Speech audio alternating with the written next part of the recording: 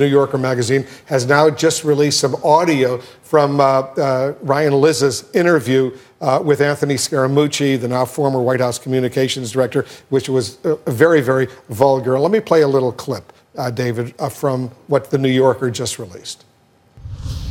Got it. And Ryan's is a paranoid schizophrenic, paranoiac. And what he's going to do is, maybe Bill Shine's coming.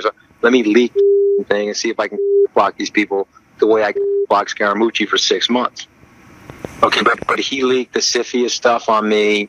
My financial disclosure's been leaked to Politico. Yeah, which is a felony. You hear his voice. We read the transcript earlier. Ryan had released that, but it's still very dramatic to actually hear it. It is, although my imagination, actually, when I read the words initially, I thought Scaramucci was going to be much more enraged on the phone than necessarily was there. But to hear him, A, just use the language and the vulgarity, fine.